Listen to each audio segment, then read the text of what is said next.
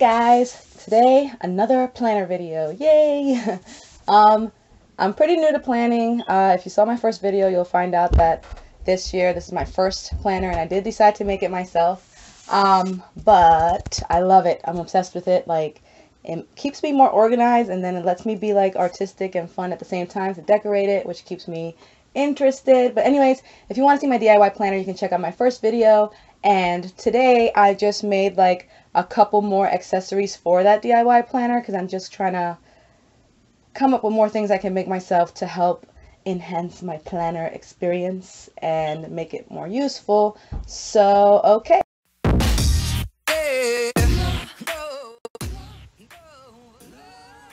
I wanted to make something to house all my pencils and pens and markers that I use in my planner most of the time.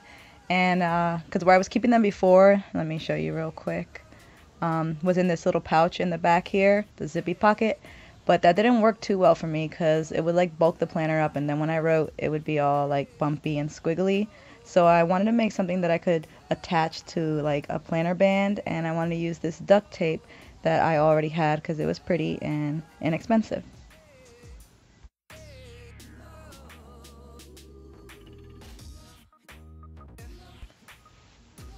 So I started out by pulling off strips to make the pouch with, and I made them like around 8.5, maybe 9 inches long, which you don't have to do it that long. If you had like a normal size planner that's not a full binder like mine, you can make it like 5-6 inches long, you know, whatever you prefer, so it's not so humongous.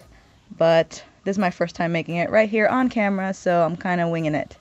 And once I cut that strip, I had to cut a few more and lay them out together. See, the pencil or this marker fits in there and it leaves a lot more room, so you can actually hold sticky notes or washi tape or whatever else you want in this pouch when it's done.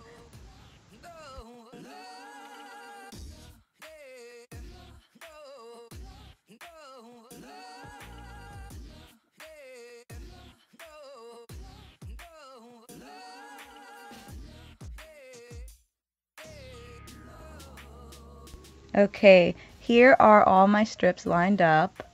I just eyeballed it and made about 7 of them.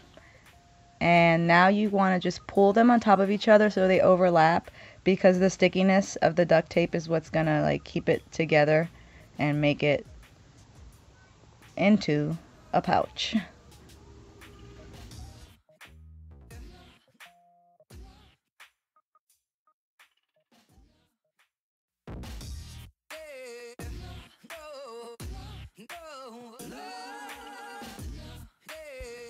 See, where I'm folding it right here is about where the flap to open it will be. I'm just kind of free measuring it out a little bit, and then the bottom will be where the pens go.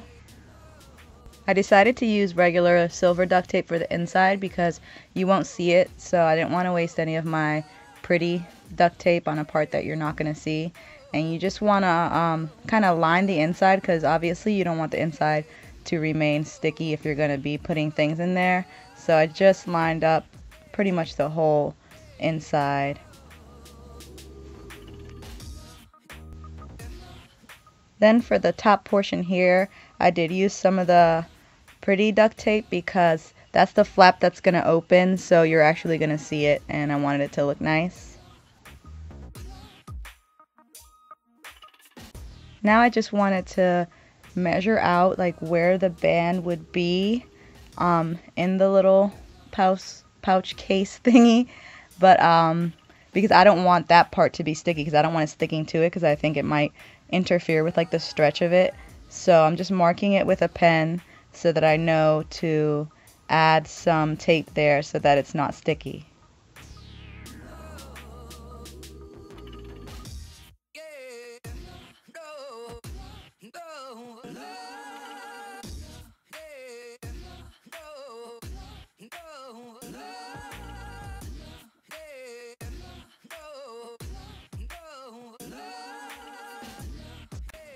Now I'm just cutting out little matching pieces of tape for the opposite side, because you see when you fold it over, the planner band or headband or whatever you use is gonna also be on that side, so you have to match that up so that's not sticky either.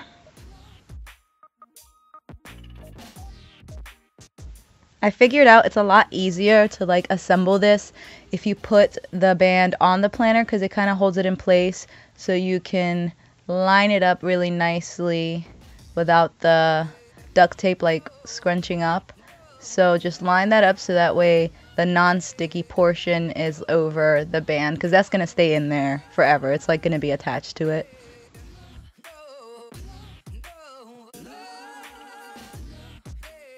After you press it down real nice, I needed a way to close it, and I like to use Velcro for a lot of stuff, so I just cut some pieces. I decided to go with 2 to stick on the flap, so that way I could just open and close it really easily whenever I needed to use it.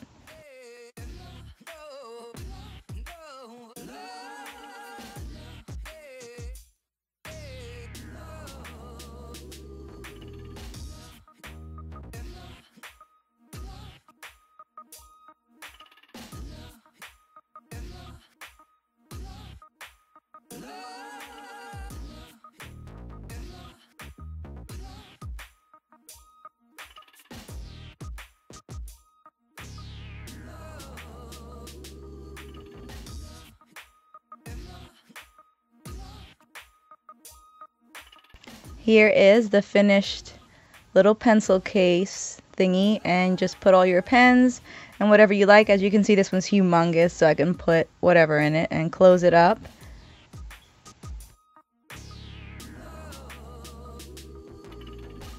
Just put it back over your planner like so, and there you go. It's just like a little portable thing. You can slide it up and down, and whenever you want to use a pen, it just goes right with your planner everywhere you go, and you just pull it out, use it, and it's done.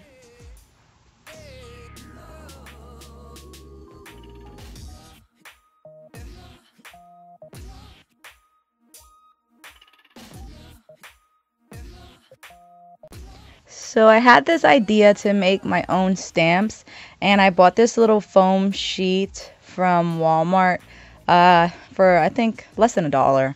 But you know, you need scissors, some kind of craft glue, and then I have some ink so that I can test it out when I'm done. And I'm just using some corrugated cardboard as the base of the stamp, and I'm gonna cut out a piece of this cardboard the shape and size of one of my daily squares, so you can like gauge that to whatever size stamp you want, or whatever size squares your planner has. Then I just sketched out like a picture of a diamond, because I wanted to make a diamond stamp. I kind of wanted to go with something pretty easy, so since I'm not an artist or anything like that, and then cut it out because it's going to be your template for your stamp. Now I just used my template, like traced around it to cut it with the scissors, to cut out the same shape from the foam. And then the next step is to cut the foam into those like triangular pieces, because if I just left it solid, it would just be a very dull flat shape of a diamond. So I wanted like the space in between them so you can tell what it is.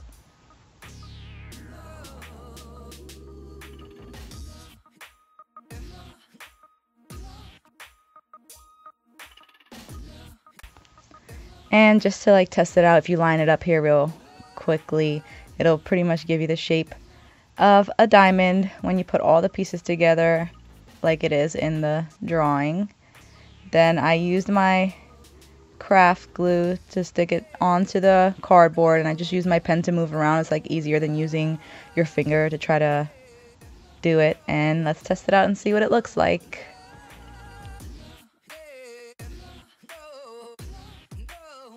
Ta-da! So, those are the latest things that I've made for my planner recently, and I'm gonna keep coming up with more stuff. I'm trying to buy as least new things as I can to make my planner nice and customized personally.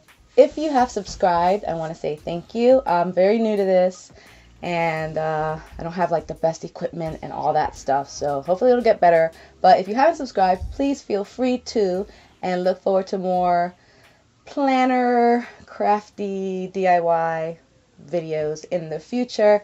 And thank you for watching, and God bless.